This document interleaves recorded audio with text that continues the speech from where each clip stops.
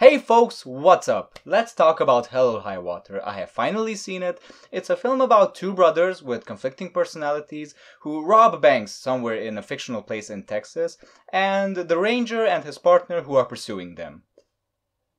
That's it. The film stars Ben Foster as one of the brothers, who is quickly starting to become one of my favorite actors. He is a genuine scene stealer in everything I have seen him in until now. Like in Kill Your Darlings, for example, in which he plays the famous American writer William S. Burroughs, absolutely just nailing the role. In Lone Survivor, oh my god, Ben Foster in Lone Survivor is just the shit. And even in Warcraft, in which he is terrible, but everyone is terrible in that movie, every human character. But I think his performance is so like hammed up to the point where he is so bad, I think he becomes good. He actually becomes one of the more entertaining of the human characters in Warcraft. I haven't seen 3:10 to Yuma and The Messenger yet, but you can bet your ass that I'm more eager than ever to watch them now. Chris Pine plays the other brother. Now, Chris Pine, I like him, okay? He's really good. But in everything I have seen him in, like everything from Star Trek to Z for Zachariah, which is actually a pretty awesome movie. I should rewatch and review that, honestly. He pales in comparison with his co-stars. And I think that's the same case here as well, which is a little bit of a shame, I would say, because he is undoubtedly meant to be the heart and soul of this film. He is undoubtedly the main character. And it's a little strange because I kind of felt like this was the same situation like with The Revenant, for example, about which many people were of the opinion that Leonardo DiCaprio and Tom Hardy's roles should have been switched between them. And I completely agree with that because, yeah, let's face it, DiCaprio is cool, but Tom Hardy is undoubtedly the more versatile actor. I kind of felt like with Hell or High Water it was kind of the same situation. Like if we would have seen Chris Pine and Ben Foster like switching roles, like Chris Pine be the douchebag and Ben Foster be the heart and the soul and the protagonist of the film, I think we would have had a lot more interesting of a situation. And the movie also stars Jeff Bridges. Now, how should I even sum up my opinion about this actor? Let's just say that my idea of a perfect heaven would be Jeff Bridges and Kurt Russell sitting at a table having beer, and if I could just sit with these two guys and just have a beer for all eternity, I would be fine.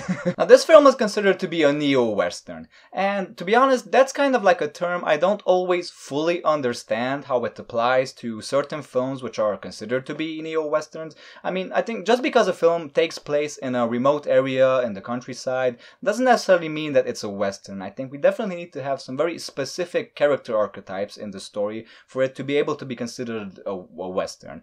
But I think here in Hell or High Water, like this absolutely fills the bill because we do basically have all of the elements. We have this kind of Butch Cassidy and the Sundance Kid type of vibe going on with these two main characters, the two brothers with opposing personalities who rob banks. We have a sheriff in the form of Jeff Bridges' character. We have the epic showdown at the end of the film, or gunfight, or whatever you call it. And even Native Americans. Yes, Jeff Bridges' partner is, I think, half Native American, part Mexican even, I think he says during a certain point in the film. And Jeff Bridges does not hold back at all when it comes to teasing his partner about this fact.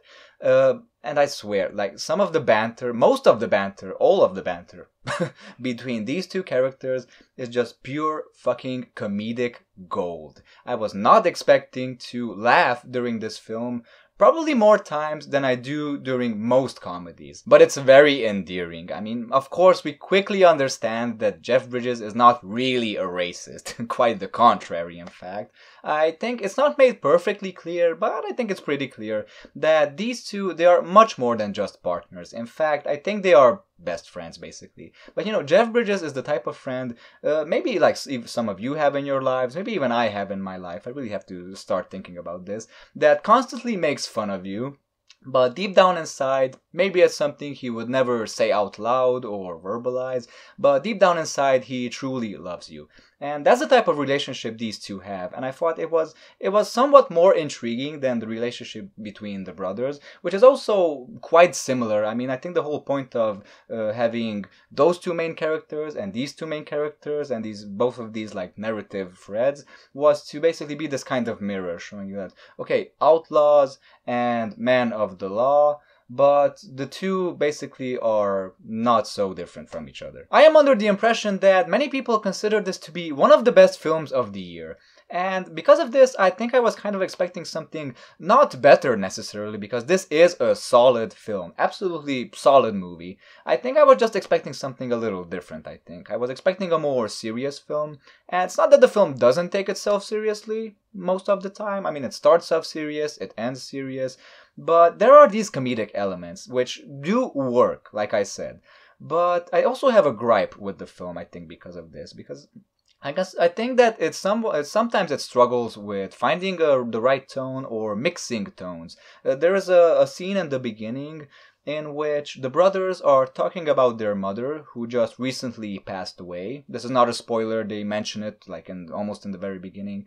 And then we have the funny moments, and I thought that those moments when the film was really trying to stir up some emotions in you were just not working. They were just not working for me, honestly. I think it was a lot more effective with the fun parts, with the fun elements of the film. The action, the banter, and all of that stuff. The chase, the suspense. Who knows? I might be the only one with this opinion. Just my opinion. So that's basically it, I guess. I mean, I apologize if this review is not as thorough or as long as some of my other reviews, not as well thought out. But this film is very simple. It didn't really leave me with anything to ponder about, honestly. But as an entertaining, well-written, well-crafted, well-put together, well-acted film, this is pretty much top-notch, and I definitely recommend it. So thanks for watching my review. As always, I will see you later with other reviews. Until then, take care people, and goodbye.